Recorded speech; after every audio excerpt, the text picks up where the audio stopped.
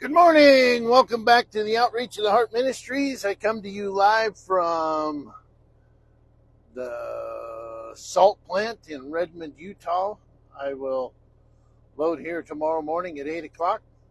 Arrived here last night about 9:30, 9:45, somewhere in there. Kind of lose track. My load Monday will take me back towards Nebraska with a stop in Callaway, brief stop just to unload and then roll right on through, with the second half of my load being delivered up in northeast Nebraska. And then I'm not sure where I'm going from there, but I do know that I will be back home next weekend, which for a change I'm actually looking forward to. Tomorrow I begin week number 5 out here on the road since I've been home, and that's quite a long time, folks. That's quite a long time. So looking forward to getting home for a few days, Monday and Tuesday of this following week, March 6th and 7th. I've got work scheduled to be done to the truck, so that's definitely going to keep me home for an extra couple of days. So praise the Lord. Praise the Lord. Yesterday, I got a chance to deliver to a gold mine, an actual gold mine in Nevada. I won't say where it was. I won't give you any details, but it's interesting, some of the places I get to go. But my dispatcher this morning, as I communicated with him, I said, please put this on a do not deliver to list. It was less than a desirable experience. I'll just leave it at that. Beautiful place, but not very good conditions. So with all of that, I'm glad to be here. I'm glad you're here as well. So we're going to be talking about this topic of being committed to the Lord. How many of you right now could actually say that, yes, I am fully committed to the Lord? Well, what does that mean? What does it mean to be committed to the Lord? Well, we make commitments to the Lord, do we not? And even sometimes we say, well, Lord, if you will do such and such, then I will do such and such. Well, that's not a commitment to the Lord. That's bargaining with the Lord. A much different aspect of than what we're talking about today. It is not good to bargain with the Lord. Lord, if you will provide this, then I will do this for you. God doesn't bargain with us. He desires our full commitment unto himself. And that's what we're going to be talking about today. We're going to look at a couple of examples, and for the first time in a long time, we're going to stay primarily just in the Old Testament. One scripture comes out of the New Testament, Hebrews 11:30, just one simple little verse. And it talks about our faith. Faith involved with our commitment. And we'll understand that more as we approach that scripture. So would you join me in a word of prayer? Heavenly Father, we thank you for this day. We thank you for this time together with you. Thank you for safety in my travels and the opportunity to be in a place where there's good enough cell service to be able to present a message on your behalf, Lord. I lift this message up to you. I lift those who hear this message up to you. And Lord, I pray that this message will sink into the hearts, the minds, the ears, and the very innermost being of those who hear. May their souls be changed, set ablaze, set on fire. But Lord, we know that you work in mysterious ways. We don't understand your ways. We don't always understand why you do the things that you do. But this day, Lord, we'll take the time to try and understand. So as we feel that conviction that is in us, we understand that it is you not punishing us, but healing us from our illness, from our sickness. Not a physical illness, not a physical sickness in this case, but the illness that leads to death, eternal separation from you. That illness is called sin. Lord, when we commit ourselves to other things rather than to you, we begin to love those other things more than we do you. And you tell us in your word, we shall have no other gods before you. And you tell us that the greatest commandment is this, to love the Lord your God with all your heart, all your soul, all your mind, and all your strength. And the second is like it, love your neighbor as yourself. So today, Lord, as we listen to this message, may it stir in us to transfer the love that we have for others, other things in our life, those other things that have become a priority rather than you, Lord. May we slide them down the ladder a little bit and put you at the top, so we may focus on you and our commitment to you, Lord. Again, Lord, we take a moment to speak against the evil one. And in the name of Jesus, Satan, you have no authority. You are commanded in the name of Jesus Christ to stand down. Stand down in the hearts of those who hear. And stand down here in this place, where you think you may be able to prevent this message from going out. But Lord, Satan, you have no rights, no abilities, unless the Lord grants them to you. And at this moment, Satan, in the name of Jesus, you are commanded to get lost.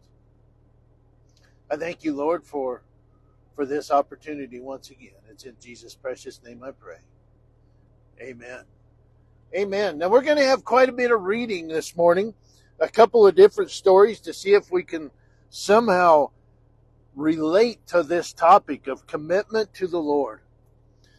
Well, we're going to start off with Proverbs 16, verse 3. Proverbs 16, verse 3. This word commit comes right up. Commit to the Lord whatever you do. Okay, so we're already convicted. We're already feeling inadequate. We're already feeling like we're failures. Because we know we don't commit everything to the Lord. We don't commit to the Lord whatever we do. Face it, folks, we think we can do it alone. We think we can do it alone. Can we? No. The Lord's hand is in everything, whether we want to admit it or not. And we're going to find that out in these two stories that I share with you this morning. So Proverbs 16:3 says, commit to the Lord whatever you do, and He will establish your plans. Jeremiah 29:11 says, for I know the plans I have for you. Why then do we not commit everything that we do unto the Lord? Because He has the perfect master plan in store. Oh, well, it's just a little thing. You know what? In the eyes of God, even the little things are big things. Even the little things are big things. So no matter how small you think your plans are, your commitment to whatever you want to do is, God is bigger than them plans. So why not commit everything, whatever we do, unto the Lord? And He will establish our plans. To me, that is so reassuring as I go through this life.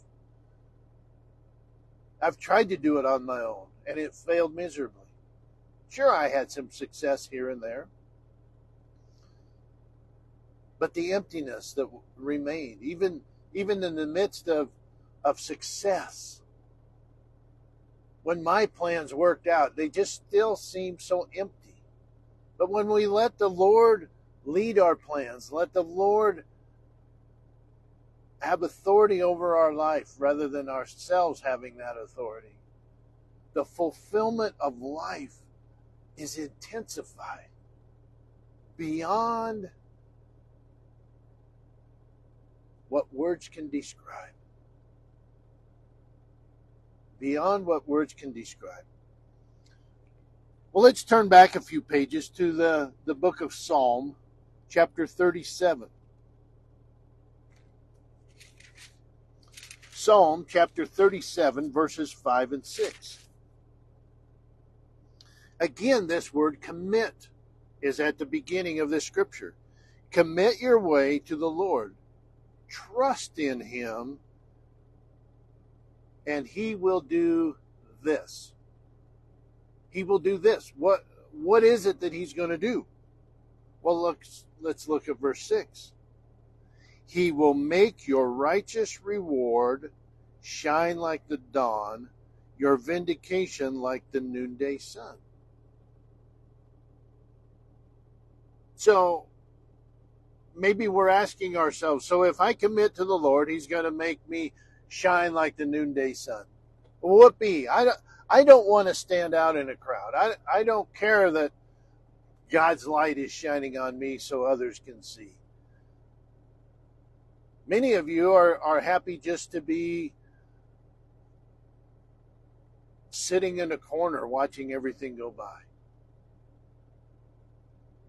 But that's not what God's plan for you is. God's plan for you is for you to take your faith, which has led to your belief, which has led to your salvation, your eternal life in heaven, and share it with others. Remember that little song that says, "This little light of mine, I'm going to let it shine, let it shine, let it shine"? Are you letting this little light of Christ shining in you, this little light of mine, I'm going to let it shine? Or are you trying to hide it under a bushel basket? What does God say about hiding it under the bushel basket? Are you embarrassed because of your relationship with Jesus? Because you stand out in a crowd? Well, folks, if we're embarrassed or we're afraid to let this little light of mine shine, that little light is the light of Jesus Christ living in us. If we're afraid to let that little light shine, it's really hard for us to be committed to Jesus Christ. To be committed to following the decrees of God. To be committed to allowing the Holy Spirit to work in our lives. Are you willing to be committed to the Lord?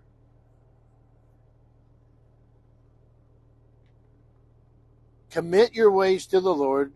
Trust in Him, and He will do this. He will make your righteous reward shine like the dawn, your vindication like the noonday sun.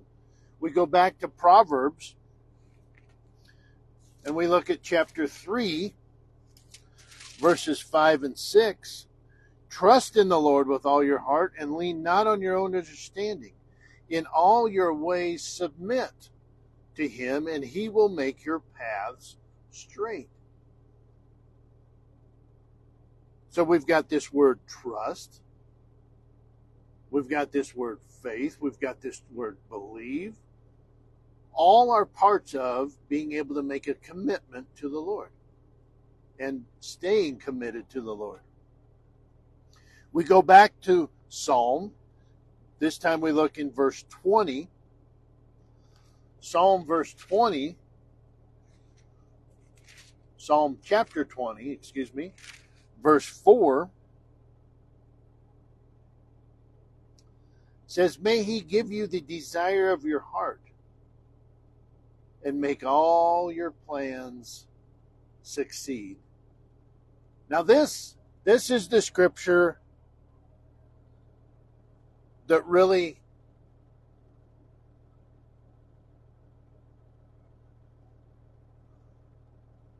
separates the committed Christians to the, well, I'm saved and that's good enough for me. No desire to serve the Lord, no desire to grow in the relationship with the Lord. Yeah, I know him, I believe, I'm saved, and I go on with life. Now, where do we read this in this verse?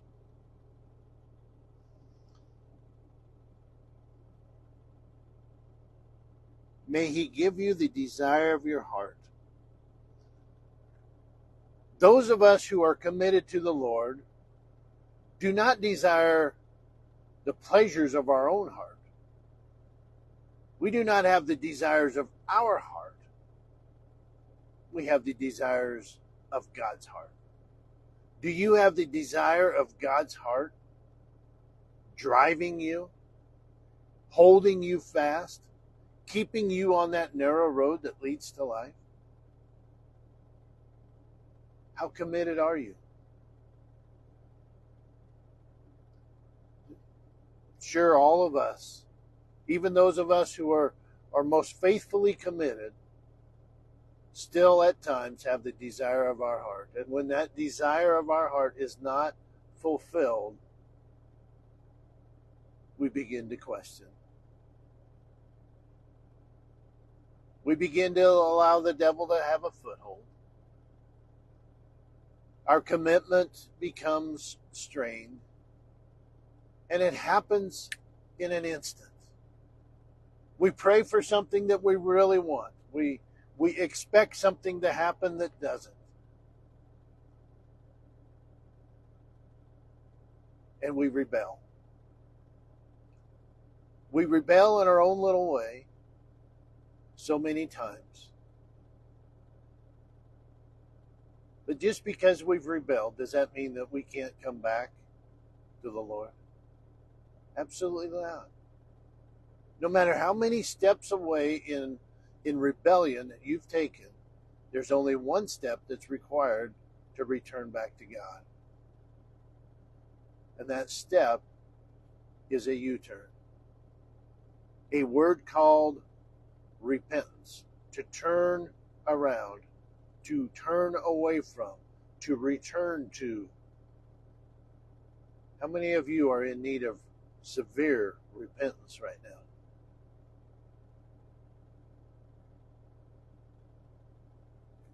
What did this say?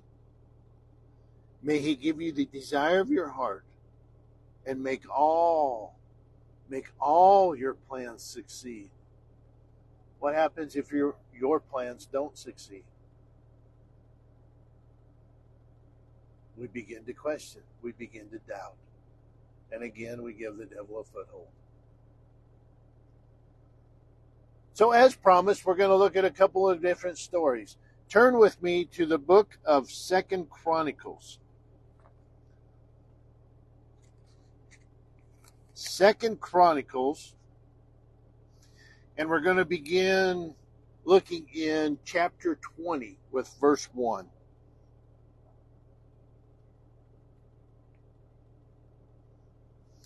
Now, there's some names in here that I'm probably not going to pronounce right. There's some sections of this scripture that I'm probably just going to pass through and say, read it yourself, because some of these names are a little bit tough.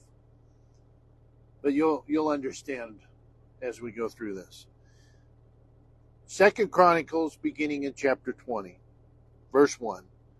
After this, the Moabites and Ammonites, with some of the Meunites, came to wage war against Jehoshaphat. Some people came and told Jehoshaphat, "A vast army is coming against you from Edom, from the other side of the Dead Sea.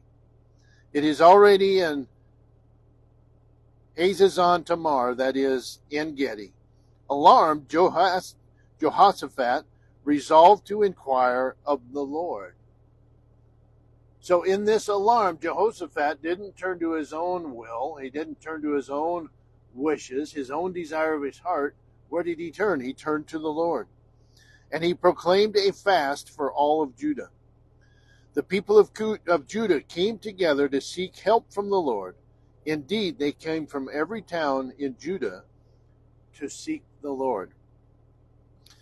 Verse 5, Then Jehoshaphat stood up in the assembly of Judah and Jerusalem at the temple of the Lord in front of the new courtyard and said, Lord, the God of our ancestors, are you not the God who is in heaven? You rule over all the kingdoms of the nations. Power and might are in your hand, and no one can withstand you. Our God, did you not drive out the inhabitants of this land before your people Israel, and give it forever to the descendants of Abraham, your friend? They have not lived in it and have built in it a sanctuary. They have lived in it and have built in it a sanctuary for you, for your name, saying, If calamity comes upon us, whether the sword of judgment or plague of famine, we will stand in your presence before this temple that bears your name, and will cry out to you in our distress, and you will hear us and save us. But now, here are men from Ammon, Moab, and Mount Seir, whose territory you would not allow Israel to invade when they came from Egypt. So they turned away from them and did not destroy them. See how they are repaying us by coming to drive us out of their possession, out of the possession you gave us as an inheritance. Our God, will you not judge them? For we have no power to face this vast army that is attacking us. We do not know what to do, but our eyes are upon you. Verse 13. All the men of Judah, with their wives and children and little ones, stood there before the Lord. Then the Spirit of the Lord came on Jahaziel, son of Zechariah, the son of Benaiah, the son of Jael, the son of Mattaniah, a Levite, a descendant of Asaph, as he stood in the assembly. Like I said, a lot of hard names. He said, Listen, King Jehoshaphat, and all who live in Judah and Jerusalem. This is what the Lord says to you. Do not be afraid or discouraged because of this vast army, for the battle is not yours, but is God's. Tomorrow march down against them. They will be climbing up the pass of Ziz, and you will find them at the end of the gorge in the desert of Jeruel. You will not have to fight this battle. A little bit of confusion here. You will not have to fight this battle. Go down to meet them, but you will not have to fight this battle. Take up your possessions. Positions, not possessions. Take up your positions. Stand firm and see the deliverance the Lord will give you, Judah and Jerusalem. Do not be afraid. Do not be discouraged. Go out to face him tomorrow, and the Lord will be with you. Jehoshaphat bowed down with his face to the ground, and all the people of Judah and Jerusalem fell down in worship before the Lord. Then some Levites from the Kohathites and Korahites stood up and praised the Lord, the God of Israel, with a very loud voice. Now verse 20. Early in the morning they left for the desert of Tekoa. As they set out, Jehoshaphat stood and said, Listen to me, Judah and people of Jerusalem. Have faith in the Lord your God, and you will be upheld. Have faith in his prophets, and you will be successful. After consulting the people, Jehoshaphat appointed men to sing to the Lord and to praise him for the splendor of his holiness as they went out at the head of the army, saying, Give thanks to the Lord, for his love endures forever. As they began to sing and praise, the Lord set ambushes against the men of Ammon and Moab and Mount Seir, who were invading Judah, and they were defeated. Verse 23, the Ammonites and Moabites rose up against the men from Mount Seir to destroy and annihilate them. After they finished slaughtering the men from Seir, they helped to destroy one another. Verse 24, when the men of Judah came to the place that overlooks the desert and looked toward the vast army, they saw only dead bodies lying on the ground. No one had escaped. Now, why is that story important? That story is important because all of us are facing battles. All of us are facing battles. And the Lord gives direction on how to stand against those battles. He also tells us in his word that the battle belongs to the Lord. It belongs to me. You're just a part of that battle. And in this particular case, the army of the Israelites took their positions but never swung a sword. And they won the victory. They won the victory. Why? Because they trusted God. They had faith. They didn't turn to their own will. They didn't turn to their own desires of their heart. They turned to their commitment to God. Not only did they turn to their commitment to God, but also to God's commitment to them. What is God's commitment to you? Again, we go back to Jeremiah 29:11. For I know the plans I have for you, declares the Lord, plans to prosper you and not to harm you, plans to give you a hope and a future. That's what God's plan is for you. And that's what his commitment to you is. So I ask this question, are you willing to commit yourself to the commitment that God has made for you? Will you allow him to do these things in your life? Let's go a little bit further. Let's go back into the book of Psalm. Psalm verse 90, or chapter 90, verse 17. Psalm 90, verse 17. May the favor of the Lord our God rest on us. Establish the work of our hands for us. Yes, establish the work of our hands. So not only are we committing to the plans that the Lord has for us, but we're also committing to allowing him to establish the work of our hands.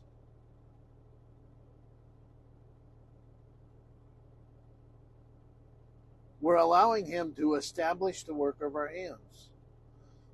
What did Proverbs 16:3 say? Commit to the Lord whatever you do, and he will establish your plans. May the favor of the Lord our God rest on us. Establish the work of our hands for us. Yes, establish the work of our hands.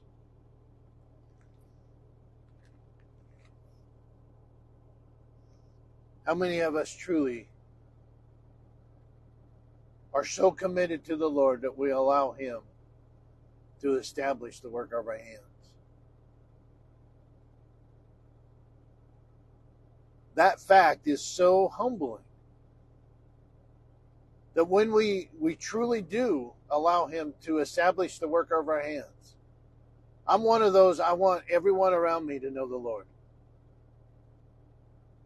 I want to ask that really tough question. Do you know Jesus as your Lord and Savior? Is Jesus Lord of your life? I want to ask all of those difficult questions. I want to ask the question of everyone I encounter, if you die today, will you go to heaven or will you go to hell? Or do you have any idea? And when they say, well, I hope I go to heaven, I want to ask them a whole bunch more questions.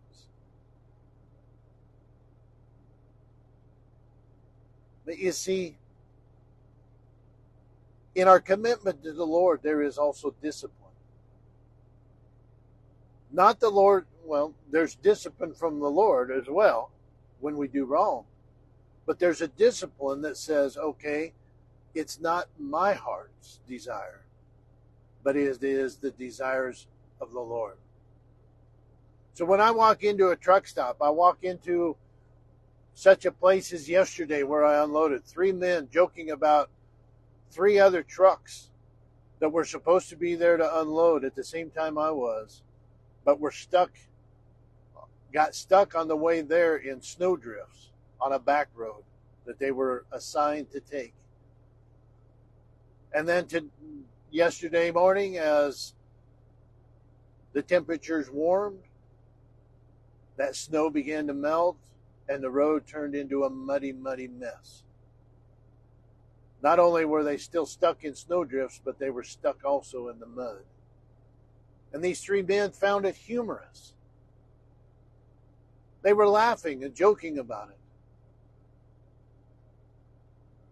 Folks, that is the road that I was at first assigned to travel.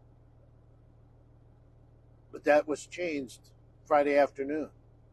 And I was rerouted to a different road into this gold mine because of those 3 trucks having gotten stuck.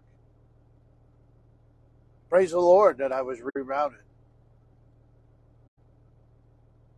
But here on this route to meet new people, I was so excited. I was determined that I'm going to introduce these people to the Lord.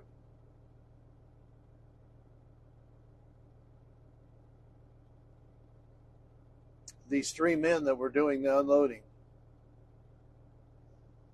there was not one mention made of the Lord. Not one mention made of the Lord. Why?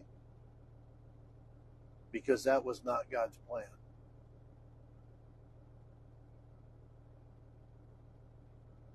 That was not God's plan. And if I was not committed to the Lord and following His plan and having the desires only of my own heart, I would have been blurting out the name of Jesus. I would have been talking about this, that, and other things about the Scripture to these men. And I would have been out of turn, out of the desire of God's heart. So I let the Lord establish the work of my hands. Do you? That's just an example. And that's how I live. Hebrews 11:30 says this, by faith the walls of Jericho fell, after the army had marched around them for 7 days. Which leads us to another story. We turn back to the book of Joshua. Joshua chapter 6, beginning in verse 1. Now the gates of Jericho were securely barred because of the Israelites. No one went out and no one came in. Then the Lord said to Joshua, see, I have delivered Jericho into your hands, along with its king and its fighting men. March around the city once with all the armed men. Do this for 6 days. Have 7 priests carry trumpets of ram's horns in the front of the ark. On the 7th day, march around the city 7 times, with the priests blowing the trumpets. When you hear them sound a long blast on the trumpets, have the whole army give a loud shout. Then the wall of the city will collapse, and the army will go up, everyone straight in. So Joshua, son of Nun, called the priests and said to them, take up the ark of the covenant of the Lord, and have 7 priests carry trumpets in front of it. And he ordered the army, advance, march around the city, with an armed guard going ahead of the ark of the Lord. When Joshua had spoken to the people, the 7 priests carrying the 7 trumpets before the Lord went forward, blowing their trumpets, and the ark of the Lord's covenant followed them. The armed guard marched ahead of the priests who blew the trumpets, and the rear guard followed the ark. All this time the trumpets were sounding. But Joshua had commanded the army, "Do not give a war cry. Do not raise your voices. Do not say a word until the day I tell you to shout. Then shout." So he had the ark of the Lord carried around the city, circling it once. Then the army returned to camp and spent the night there. Joshua got up early the next morning, and the priests took up the ark of the Lord. The 7 priests carrying the 7 trumpets went forward, marching before the ark of the Lord and blowing the trumpets. The armed men went ahead of them, and the rear guard followed the ark of the Lord while the trumpets kept sounding. So on the second day they marched around the city once and returned to the camp. They did this for 6 days. Verse 15. On the 7th day they got up at daybreak and marched around the city 7 times in the same manner, except that on that day they circled the city 7 times. The 7th time around, when the priest sounded the trumpet blast, Joshua commanded the army, "Shout, for the Lord has given you the city. The city and all that is in it are to be devoted to the Lord. Only Rahab the prostitute and all who are with her in the house shall be spared, because she hid the spies we sent. But keep away from the devoted things, so that you will not bring your own destruction by taking any of them. Otherwise you will make the camp of Israel liable to destruction and bring trouble upon it. All the silver and gold and all the articles of bronze and the iron are sacred to the Lord and must go into his treasury." Now verse 20. When the trumpet sounded, the army shouted, and at the sound of the trumpet, when the men gave a loud shout, the wall collapsed. So everyone charged straight in, and they took the city. How is this story relevant to a commitment to the Lord? Think about this for just a moment. Joshua told the Israelite army to march around the city for 6 days, 1 time per day. Each morning for 6 days, you're going to march around it. You're not to say a word, just march in this order, and the trumpets will be blasting. Well, that would be pretty exciting on day 1, right? Oh, this is cool. Well, day 2 comes around, they do the same thing. They go back to camp wondering, well, what is this all about? Day 3 comes, and they're wondering, what is this all about? Day 4, day 5, day 6. Do you think they had trouble getting up and going on day 5 and day 6? Do you think their commitment to the Lord was beginning to wane? Be less? Why are we doing this, Lord? Do you think they began to ask questions? Do you think they began to doubt? Do you think Satan was beginning to have a foothold in their lives? Many of us may feel as though we're marching around the city of Jericho. We don't know what God's plan really is. Even though he has told us what that plan is, we cannot see it because it's bigger than our imagination. It's more than we can fathom. It's more than our infinite minds can understand. You see, because God's ways are not our ways, and his thoughts are not our thoughts. So often we find ourselves living in confusion. Yes, I want to stay committed to the Lord, but I don't understand what this commitment is about. I don't know why he's having me do this. I don't know why I can't do this. I don't understand. What happened on day 7? Just as Joshua had told the people, they marched around once, just like the previous 6 days. Then they marched around again in the same way. Then they did it a 3rd time, and then a 4th time, and then a 5th time. and then a sixth time. Do you think the excitement was beginning to build? Because they had been told that on the seventh day, the city would be handed over to them. Are you willing to stay committed? Would you walk around the city of Jericho 7 times on the seventh day? Or would you have just had more of a desire to just stay in bed that day? Stay home, not do what the Lord has asked. And on that seventh time around, when that particular trumpet blast sounded, and the Lord and the army of the Israelites shouted out, the walls of Jericho fell. Now you may be saying, well, what a wonderful story. That's Old Testament stuff. That's not happening today.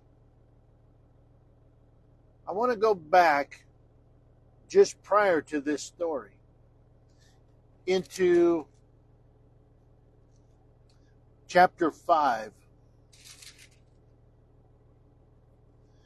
We pick up the story in verse 11 of chapter 5. So the Israelites have crossed over the Jordan, right? That's what they're going to go into battle against Jericho for.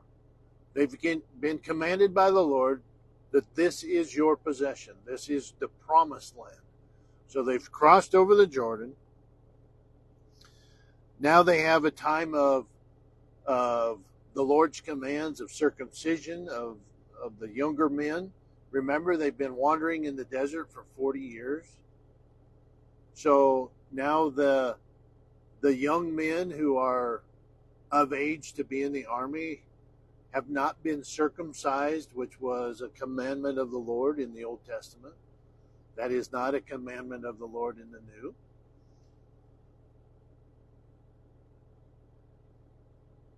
So there was a time of circumcision of these young men. And as they healed, they stayed in this region, not far from Jericho, in a place called Gilgal.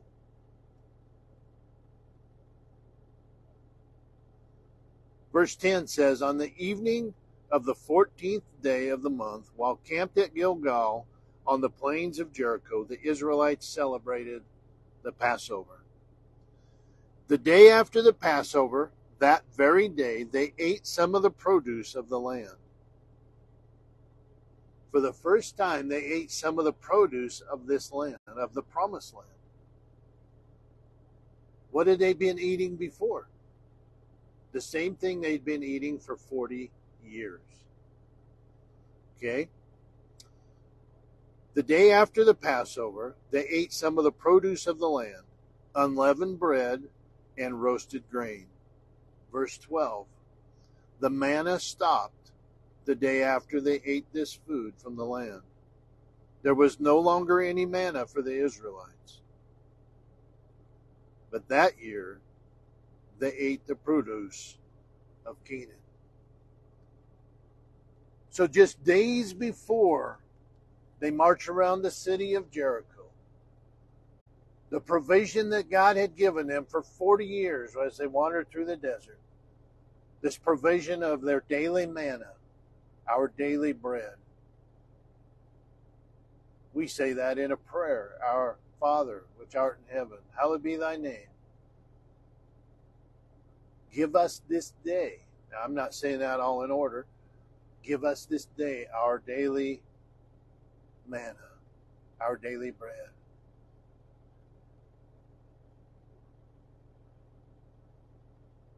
So here, something new has occurred in the life of the Israelites.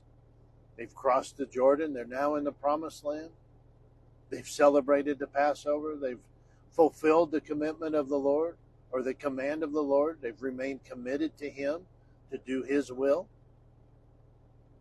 and they eat for the first time the produce of the land.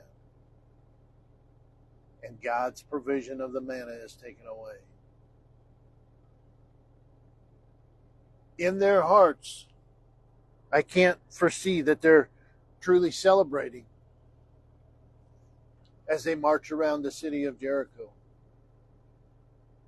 In their hearts, they may be saying, why are we doing this? The Lord just took his provision from us, that daily bread. Why are we doing this? This doesn't make sense. Folks, I bring all of this up because staying committed to the Lord, we don't always understand what he has us doing. We don't understand his plan. We don't understand his reasoning. But that doesn't mean that we should not stay committed.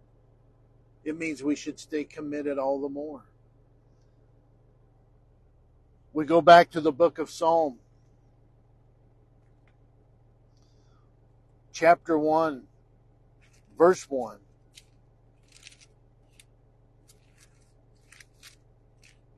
Psalm 1, verses 1 through 3. Blessed is the one who does not walk in step with the wicked. Or stand in the way that sinners take, or sit in the company of mockers, but whose delight is in the law of the Lord, and who meditates on his law day and night. Are you counted among these? It says, blessed is the one who does not walk in step with the wicked. Are you walking in step with the wicked? Surely you're not. Blessed is the one who does not stand in the way that sinners take. Surely you're not standing in the way that sinners take. Blessed is the one who does not sit in the company of mockers. Surely you're not sitting in the company of mockers, are you? Folks, we're surrounded by these types of people. We live among these people. They're in our household. They're in our workplace.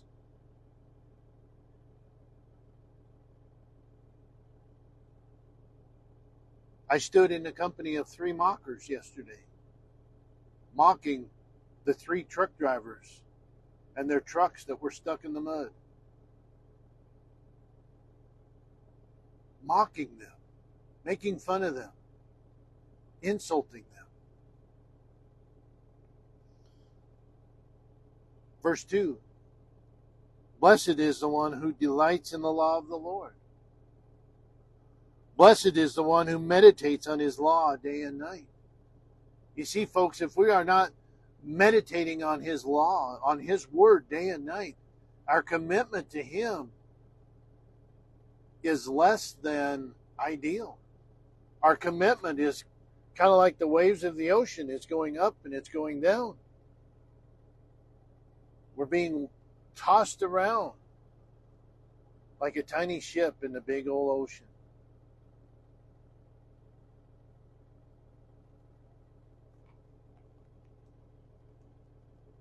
Verse 3. That person is like a tree planted by streams of water, which yields its fruit in season and whose leaf does not wither. Who's that person? The blessed one, who does not walk in step with the wicked, who does not stand in the way of the sinners take, or sit in the company of mockers. But the blessed one who delights in the law of the Lord and who meditates on his law day and night, that person is like a tree planted by streams of water, which yields its fruit in season and whose leaves do not wither. I want to share one more story that I read here in the last few days, dealing with commitment.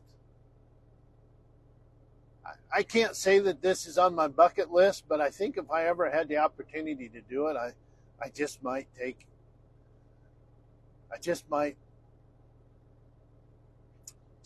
do it. I'm not sure. There would be a real test of my faith. But the story was about an individual who went skydiving for the first time. Many of us have seen video of how they're all bundled up. They've got their parachute. And they step to the doorway of this airplane, and maybe on the count of three, maybe by the push of someone behind them, whatever it might be. When we look at our military, parachuting out of the back end of a huge airplane, they just walk forward. They just take their turn. It's without fear. It's just boom, boom, boom, boom, boom, and they just walk right out the plane. But this individual stood there, and he held tight to the doorway as the air was trying to suck him out.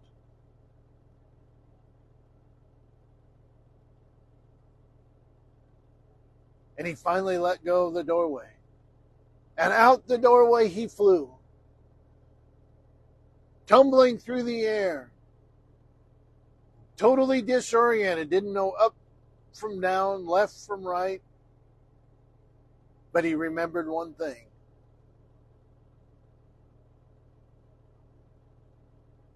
Pull the cord. And he pulled that cord, and woof, his parachute filled with air. And he began to glide through the air at 5,000 feet above the surface of the earth.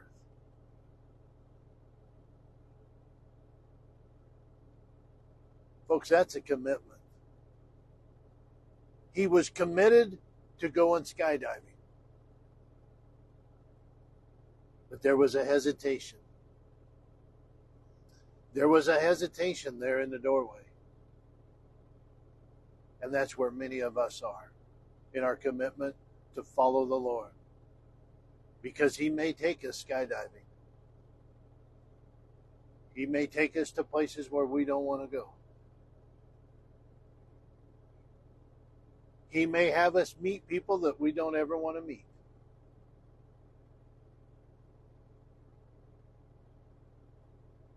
But our commitment helps us to follow through with what God's will for our life is. So are you clinging to the doorway? Folks, to let go of that doorway, it takes trust in God, and it takes faith. For the walls of Jericho collapsed by faith. How strong is your faith? Let go of the doorway, folks. Let go of that doorway. And the person who lets go to stand in commitment to the Lord is like a tree planted beside streams of living water, which yields its fruit in season, and whose leaf does not wither. And we close this morning by going back to Proverbs 16. We read verse 3 at the beginning. Commit to the Lord whatever you do, and He will establish your plans. Now we skip down to verse 9 as we close. In their hearts, humans plan their course, but the Lord establishes their steps. Will you take that step of faith? Will you march around the city of Jericho?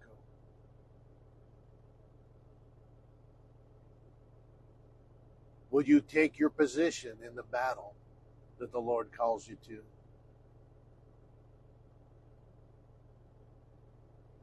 What's your response? What's your commitment to the Lord?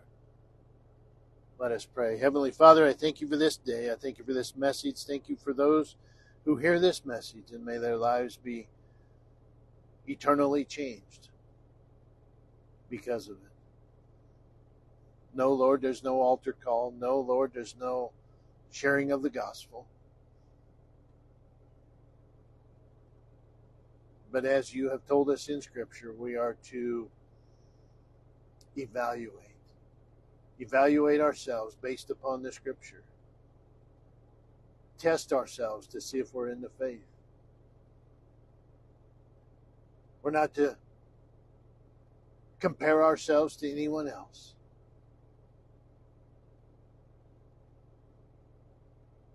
Other than you, Lord. Other than you. So thank you for this message. And may our time left here on this earth, however long it may be spent in a commitment to you as we live and flourish in your word.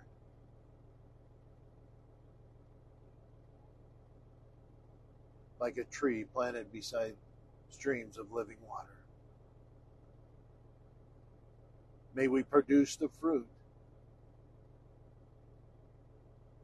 that comes from the presence of the Holy Spirit dwelling within us. We love you, Lord, and may we stay committed to you as we honor you, who remains committed to me and to us. It's in Jesus' precious name I pray. Amen.